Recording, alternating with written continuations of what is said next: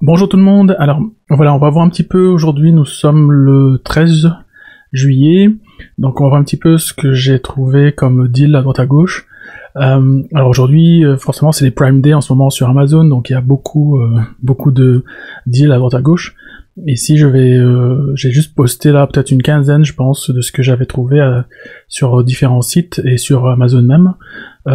Donc ici c'est juste une petite pub pour la dernière vidéo que j'ai faite hier ou avant-hier, je sais plus, sur faire un choix entre le S20 FE et le S21 FE. Donc c'est une vidéo qui va assez vite, ça dure 2 minutes. On rentre pas dans les détails des specs et tout ça parce que c'est deux téléphones qui sont assez proches l'un de l'autre. Voilà, je donne juste en fonction de 3 critères particuliers, on voit lequel est plus intéressant. Voilà, c'est tout. Donc ça va assez vite et ça permet vraiment de faire un choix très très rapide entre les téléphones, quoi. Ensuite, sur Samsung en ce moment, donc samsung.com, il y a moins 10% tous les 100 € d'achat, donc ça c'est super intéressant. Il faut taper le code Samsung 10. Donc voilà, si vous avez des achats et que vous avez des achats à faire sur le site Samsung et que vous aimez bien l'écosystème Samsung, à ce moment-là, ça peut être super intéressant. Donc j'ai mis le lien vers samsung.com. Donc on clique dessus, c'est affiché en grand. Voilà, on le voit ici, on le voit en haut. Donc c'est nickel quoi. Alors merde. Alors ensuite, donc là une télé Samsung toujours de 70 pouces. Donc 176 cm, c'est énorme. Elle est à 599 au lieu de 749. Ouais, bon, c'est un très bon prix. Il y a un gap de près de 150 €, peut-être, oui, 150 €. Donc c'est nickel, quoi. Ça a l'air d'être une bonne télé, c'est sur Cdiscount. Donc voilà, si vous cherchez une télévision 4K, là, c'est une télé intelligente en plus. Donc voilà, foncez parce que c'est un très bon prix. Alors ensuite on a le micro donc Blue Yeti en USB à 87,50. Donc c'est un micro super pour tout ce qui est podcast en jeu ou en stream. Donc si vous cherchez vraiment un petit micro sans vous prendre trop la tête avec tous des câbles et tout ça, parce que ça se branche directement en USB sur votre ordinateur. Donc c'est nickel comme micro. Alors moi personnellement je lui préfère les micros avec un bras. Parce que je trouve que c'est plus intéressant pour le mettre face à la bouche, mais voilà. Mais en général, les micros avec bras, c'est des micros XLR, donc il faut une carte son et tout ça, tout un toit derrière. Alors que ça, ce micro-ci, c'est un USB, donc vous n'allez pas vous casser la tête. Vous branchez un câble USB dessus et c'est parti, roule ma poule. Alors ensuite, on a le HyperX ici, Solocast à 39,99, donc à 40 €. C'est pareil, c'est nickel aussi pour du podcast, du jeu, du stream. Alors après, je sais pas s'il est USB celui-là, parce que je l'ai pas marqué. Oui, c'est un micro USB aussi, donc voilà. Et c'est tout bon. Si vous cherchez un micro pour faire du stream ou pour jouer, pour faire du podcast, ça va aller, celui-là, il va tout à fait bien correspondre. Alors, ensuite on a le Samsung M32, donc à 154 €, donc c'est l'entrée de gamme de chez Samsung. Normalement, je crois qu'il était dans les 230 ou 299. Voilà, 288 ici, c'est le dernier prix le plus bas qui existait. Et bon, voilà, c'est sur Amazon Allemagne, et puis il y a 5 € de livraison. Mais j'ai compté dedans quand j'ai mis le prix 154. Oui, j'ai compté les frais de port. Donc voilà, je connais pas vraiment bien ce téléphone. Donc bonne batterie de 5000 mAh, ça c'est super. Je pense que ça doit pas être un foudre de guerre. Par contre, s'il a 5000 mAh et qu'il a un processeur pas trop puissant, il pourrait tenir facilement des 2 jours. Parce que ce qui casse bien, je veux dire, la batterie, c'est le processeur. Hein. Plus il est puissant et plus la batterie douille. Et ici, ouais, je pense que là, ça va être super. Moi j'ai un Xiaomi Redmi Note 5 Pro avec une batterie aussi de 5000 mAh. Ah non, c'est 4500 mAh. Et ben, je tiens 2 jours facile avec. Et voilà, c'est juste que c'est un téléphone qui est pas hyper puissant. Il n'y a pas il y a pas un processeur de fou, quoi. Donc celui-là, à mon avis, vous tiendrez facilement les 2 jours faciles. Après, en jeu et tout ça, je sais pas ce que ça vaut. Je pense que ça doit pas être hyper intéressant. Pour du jeu, mieux vaut aller vers du A, les A52, 53 ou les S20 FE, S21 FE. Voilà, le prix est pas du tout le même, mais ils sont plus intéressants en jeu. Après, pour 150 €, franchement, si vous avez que 150 € à mettre, je pense que c'est un très très bon deal. Peut-être même voir chez les Oppo, j'ai vu dernièrement chez Oppo et Poco, il y avait des très bons téléphones. J'avais mis aussi ça dans les bons plans ici. Je vais vite descendre. M32. On va vite descendre. Et c'était du 150 € aussi. Voilà, là par exemple ici, le Poco M4. 199 €. Par contre, je sais pas ce que c'est comme processeur. Et ici, voilà, M4 à 129 € aussi. Et le Oppo Find X, c'est plus cher par contre. Mais voilà, si vous êtes pas trop allergique aux téléphones chinois, ben voilà, les Poco fonctionneront bien. Après en jeu, je sais pas ce que ça donnerait. C'est un Snapdragon 870. Voilà, si vous voulez du jeu, allez-y. Ah, sauf que le prix est remonté ici, hein, par contre. Là, on est dans le warehouse, donc oui, c'est vrai que c'est un truc c'est un deal que j'ai posté ça hier, donc c'est déjà fini. Bon, voilà. En gros, si vous n'êtes pas allergique aux téléphones chinois, ben voilà, les Poco, tout ce qui est Poco, tout ce qui est Oppo, et tout ce qui est aussi merde, je sais plus comment s'appelle le dernier en date, Poco, Oppo et l'autre, comment ça s'appelle? Il y en a un autre, Poco, Oppo et je sais plus. Realme aussi. Bon, après Realme c'est plus cher, hein. On est dans du prix de le milieu de gamme de chez Samsung, mais par contre le processeur de celui-là il est costaud. Ouais, c'est le Snapdragon 888, donc c'est le dernier Snapdragon, donc pour 349. Alors je sais plus s'il était au même prix là, 349. Ouais, voilà, c'est le double du prix, mais celui-là il est bien, il va être costaud en jeu vidéo, quoi. Alors ensuite, où est-ce que j'étais? Voilà, je suis au M32. On passe au Honor Magic Book 14 pouces, 499 € au lieu de 500 €, donc 100 € de moins. Le Magic Book, alors c'est sur Windows 11, de ce que j'ai vu, voilà, c'est Windows 11. On a 8 Go de RAM, 256 de SSD, bon c'est un petit peu faille, hein, un peu peu je vais dire, mais par contre c'est parce qu'il est super fin. Donc à mon avis, je sais pas si on peut changer le SSD facilement. Ryzen 5, voilà, je pense que ça va être très très bien pour de la bureautique, un tout petit peu de jeu, mais je crois que le GPU est pas terrible, hein. N'allez pas jouer à Fortnite ou au PUBG avec ça, à mon avis, vous allez avoir 3 frames par seconde, ça va être un petit peu juste. Mais par contre, pour tout ce qui est bureautique, tout ce qui est navigation internet, à mon avis, ça va fonctionner, hein. Et après aussi, bah voilà, un tout petit peu, mais les jeux 2D, trucs comme ça. Alors ensuite, on est quoi? Alors ici, Galaxy Watch 4 classique à 129 au lieu de 196, avec l'offre de remboursement de Samsung qui se termine d'ailleurs le 19 juillet. Hein. Donc si ça vous intéresse, ne tardez pas, parce que le 19 juillet, c'est finito. D'ailleurs, sur l'ODR, c'est jusqu'au 19 juillet, mais par contre... voilà. Donc il faut acheter avant le 19 juillet, voilà. Il faut acheter avant le 19 juillet, et on peut rentrer on peut rentrer le dossier jusqu'au 2 août. Donc voilà, donc faut pas tarder pour l'acheter, parce que du 19 juillet c'est dans 6 jours, hein, dans une semaine, après c'est fini. Et c'est des montres très très bien. D'ailleurs, je prépare un duel avec les Galaxy Watch 4, les deux Galaxy, donc je vais essayer de faire ça ce soir, si j'ai du temps, ou demain grand maximum, pour pouvoir pour vous aider à faire un choix entre les 4 modèles qui existent. Alors, donc le iPad Air, ici, 587 au lieu de 687. Donc ça, j'ai fait une petite vidéo tout à l'heure, parce que je trouve ça super intéressant, 100 € de différence. Les iPads sont de très très bonnes tablettes. C'est peut-être même les meilleures tablettes, hein, du marché. Parce qu'elles sont déjà grâce à iOS, puisque iOS c'est vraiment c'est un système, OS, putain, j'arrive plus à parler. C'est un operating system, donc c'est un système d'exploitation, voilà, je trouvais plus le terme, qui est quasi comme comme le iOS, et ça permet vraiment d'avoir des applis très très complexes comparé à Android et tout ça, quoi. Donc c'est vraiment une très très bonne tablette.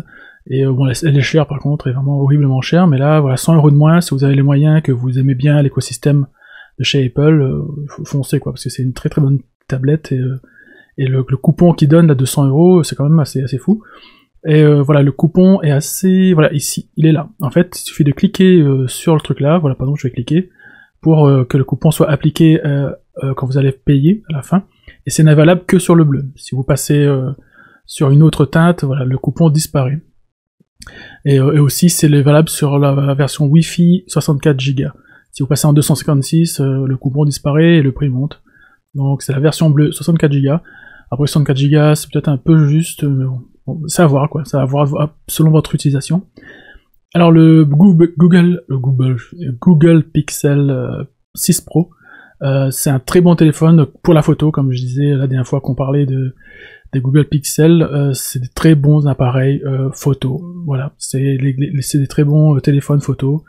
Ils ont un capteur qui est pas énorme, c'est du 12 mégapixels, mais ils gèrent super bien les 12 mégapixels, ça donne des photos de fou.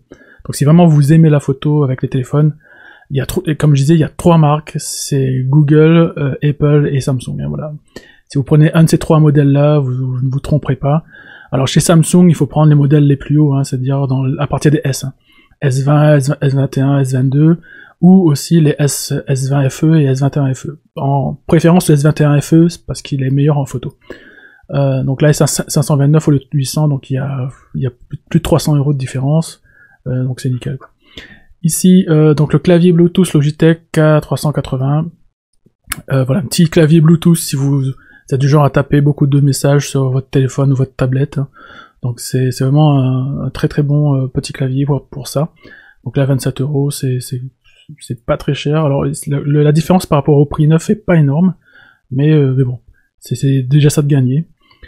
Ensuite, donc ici le iPhone 13 128 Go en rose et en rouge est à 774.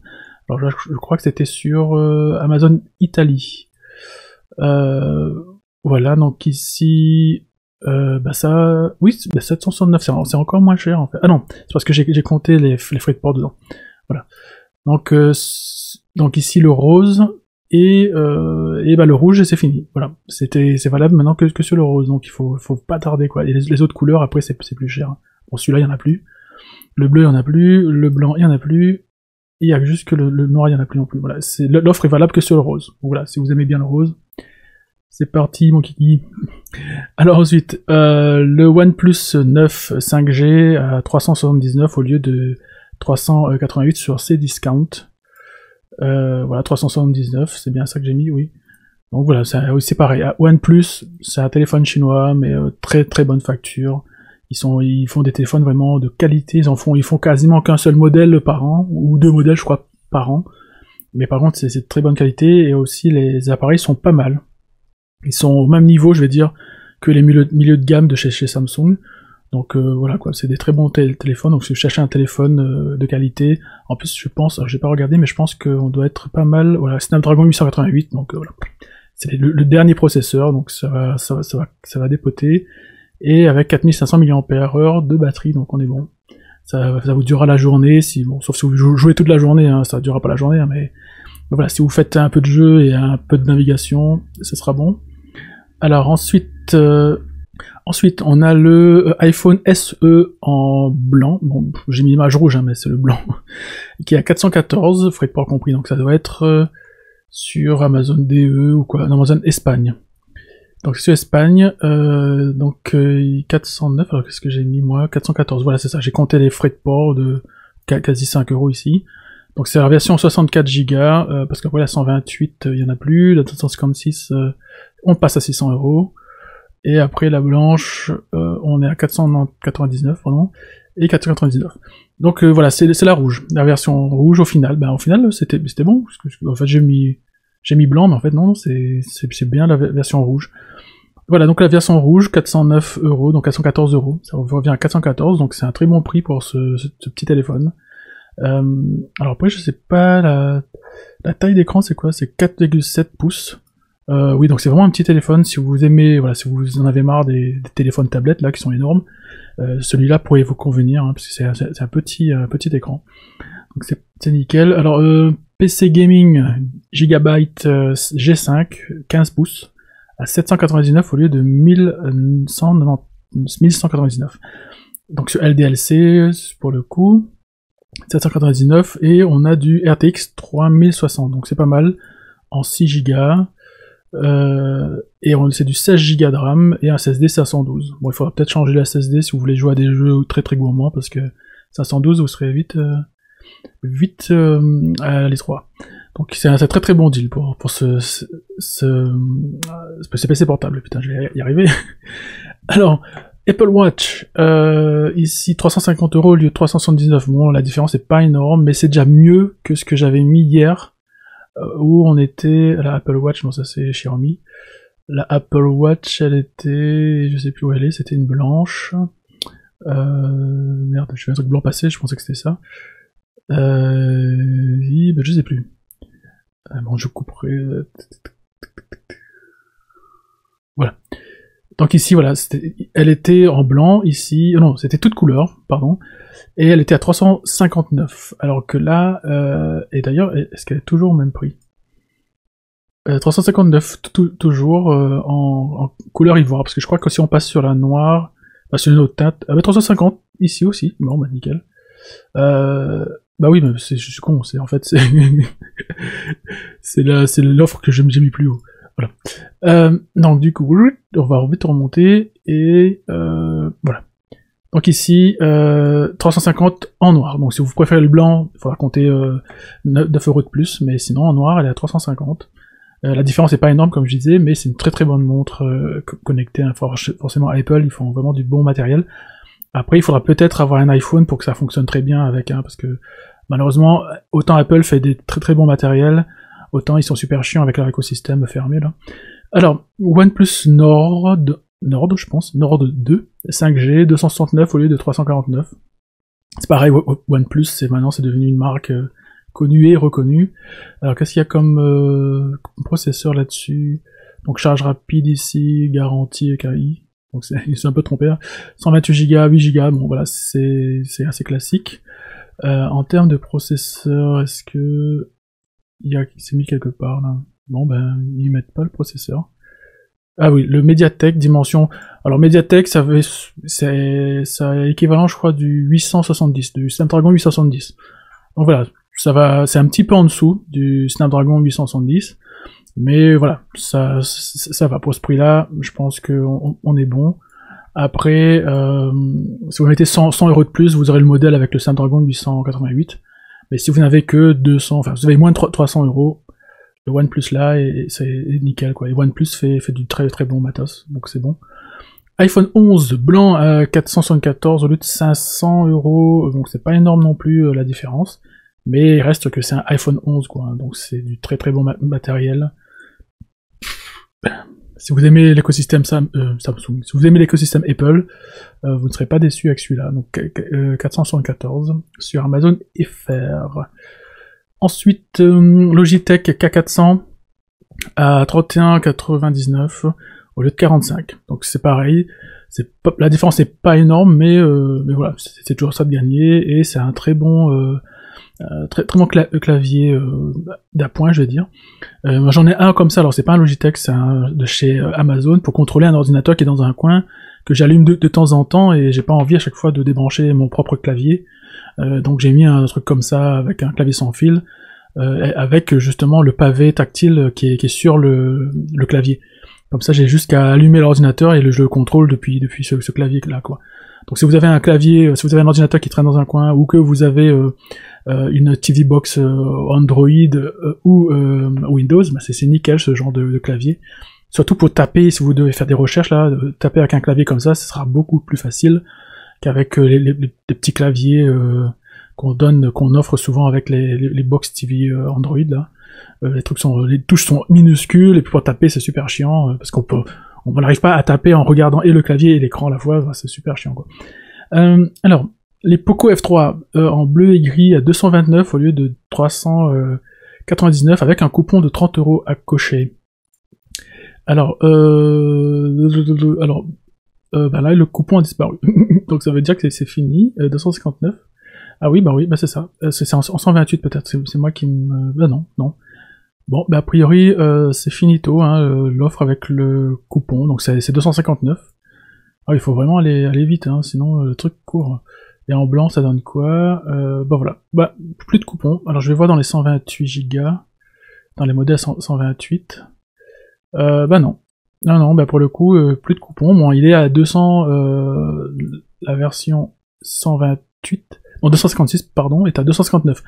Donc en fait, la version 128 est plus chère, revient plus cher en tout cas, avec l'offre Prime Day là qu'ils font, et revient plus cher que la version 256 Go. Donc toutes les couleurs sont à 259. Non, sauf la noire, qui est à 283. Donc forcément, c'est le modèle qui se vend le plus. Ah non, c'est un warehouse, donc c'est un reconditionné, donc faites gaffe hein, si vous mettez sur le noir, c'est un reconditionné. Donc en bleu à en blanc, vous allez avoir 259, parce qu'il n'y a plus le coupon, il y était tout à l'heure, mais là c'est fini. Donc avec un Snapdragon 870, donc c'est un très bon processeur, hein. C'est la génération juste avant le 888. Sur certains jeux, vous verrez pas la différence entre les deux processeurs. Par contre, sur les gros jeux gourmands, oui, peut-être un petit peu, quelques frames en moins par seconde, c'est tout. Alors, ici, iPad Pro à 1605 au lieu de 1769, donc c'est pareil. Les iPads sont de très bonnes tablettes, comme j'ai expliqué plus tôt. Voilà, vous n'allez pas... si vous prenez un iPad, bon, vu le prix, il faut avoir un peu les moyens, mais vous ne serez pas déçus, quoi. Ce sont des très bonnes tablettes. Alors, ensuite, Galaxy Tab 8, donc de chez Samsung à 175 au lieu de 249. Alors je vais aller voir si c'est toujours le cas. Oui, 175, donc c'est même pas un Prime Day, donc ça veut dire que le truc va rester là pendant quelques jours à mon avis. Donc voilà, c'est pareil, c'est une très bonne tablette aussi. En plus, si vous prenez un stylet avec, vous pourrez dessiner, comme sur les iPads, hein. Si vous prenez un stylet, un stylet Bluetooth là, vous pourrez dessiner dessus, donc c'est super. C'est des très bonnes tablettes. Pour ça, d'ailleurs, j'ai failli m'en acheter une pour dessiner, justement. Et c'est un 10,5 pouces. Oui, en fait, personnellement, si je devais dessiner, je prendrais au-dessus. Hein. Je prendrais à 12 pouces minimum, parce que 10 pouces, on est quand même à l'étroit. Hein. C'est quand même petit. C'est plus intéressant. Plus c'est grand, mieux c'est, je vais dire. Ensuite, TV LED ici. TV LED 4K 108 de Philips. Donc 108 cm, 43 pouces, à 349. Donc ça, c'est un super prix.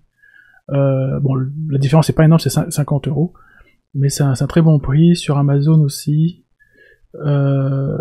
Et alors c'était quoi? C'était le 43. Ah bon, ben il y est plus.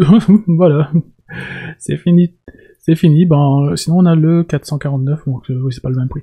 Bon, ben le 43 pouces c'est fini. Donc ça va quand même vachement vite. Hein. Bon, mais j'ai posté ça tout à l'heure. Il y était encore. Donc je vérifie à chaque fois hein, quand je poste. Donc c'est pour ça qu'il est important de suivre sur Twitter et sur Facebook. Enfin ou sur Facebook. Hein, parce que je poste en temps réel, mais je vérifie systématiquement les offres avant de les poster, hein, puisque forcément je clique sur le lien et je vois si le prix est bon. Si le prix est fini, je le mets pas tout simplement.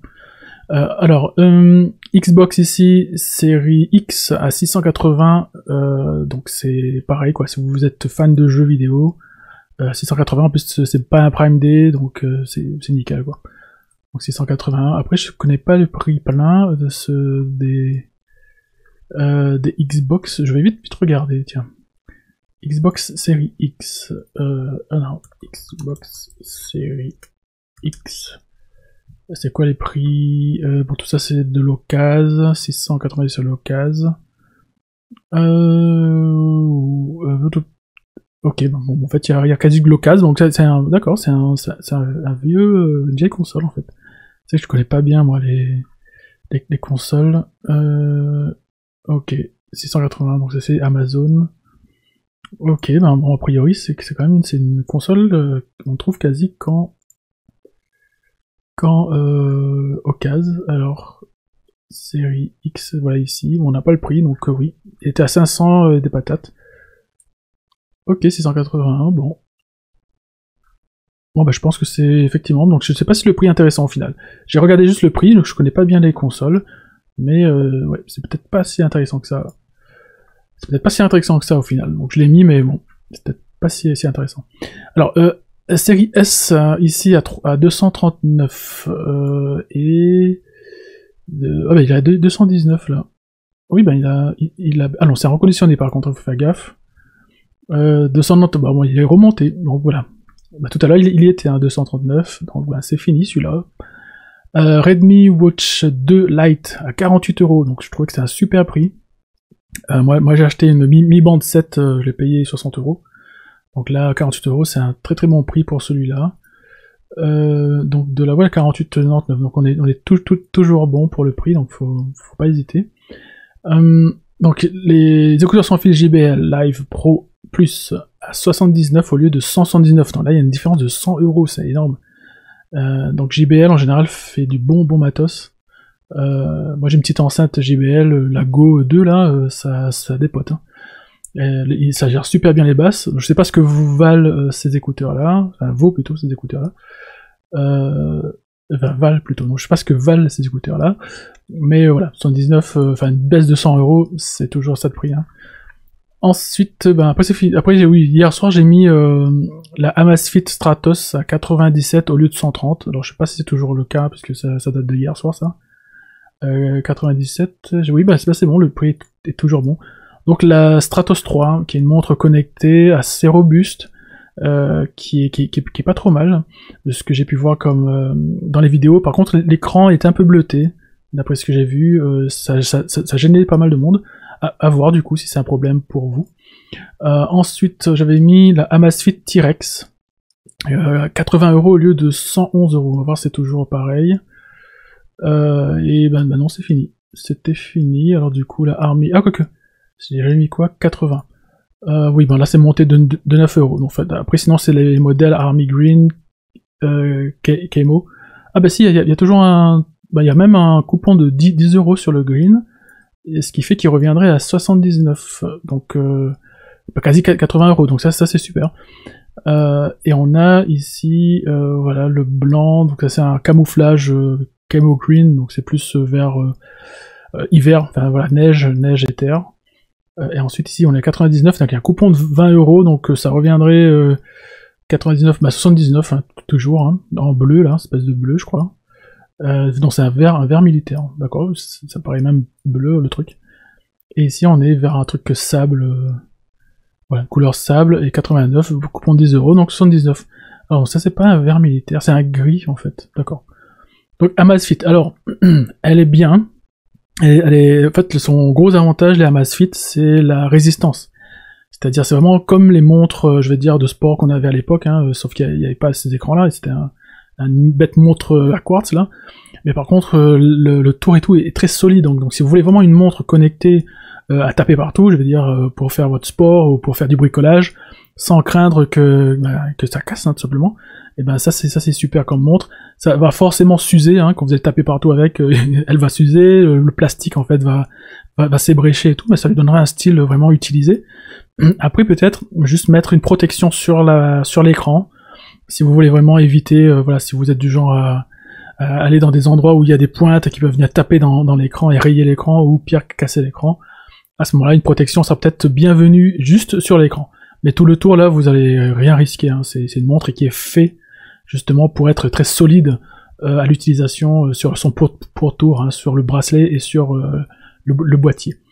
Voilà, on est bon là. Après c'est des trucs que j'avais mis hier, la Garmin Venue, tout ça, bon ça date de hier. Donc voilà un peu ce qu'on a. Je sais pas, je dois avoir peut-être une quinzaine, j'ai dû mettre une quinzaine de trucs aujourd'hui.